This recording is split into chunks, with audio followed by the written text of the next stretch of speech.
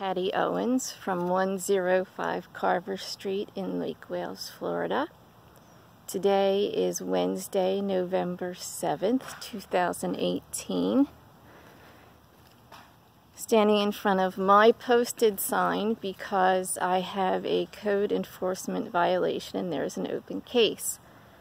I was told that my neighbor at 109 Carver Street also has a code enforcement violation and that their property was posted last week.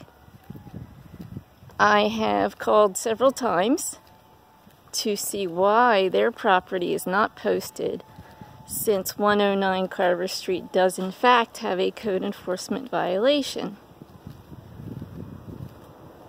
I spoke with Jessica, R-E-W-R-Y, who told me that there was really nothing they can do if a landowner removes the sign. I questioned her on this, and she repeated it, and I left a message with Amy Hernandez, who is the supervisor of Don May, the investigator on both of our cases. Allegedly, he did post this property for code enforcement violation.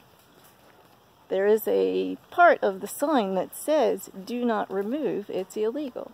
So, either this is discriminatory, or it's just optional.